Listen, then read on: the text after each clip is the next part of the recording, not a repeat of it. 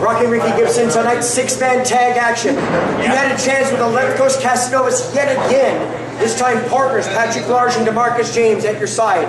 What they didn't see after the matchup was those representatives of the Left Coast Casanovas that came in and blindfolded you, actually trying to put you out of wrestling right then and there. And you have challenged them to a matchup where blindfolds are involved. But there's two of them. Which one of you? Have you talked to DeMarcus? This was not the first time they tried to blind me.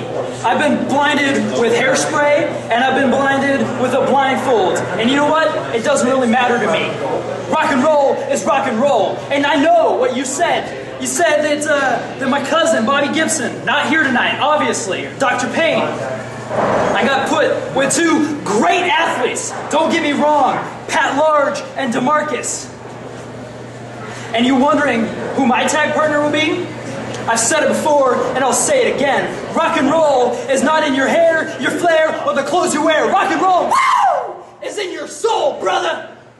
My tag partner, I'll have a tag partner. And we'll still be rocking and rolling all night. Sunday night, July 24th, it will be Rockin Ricky Gibson and a partner to be named in a blindfold matchup against the Left Coast Casanovas.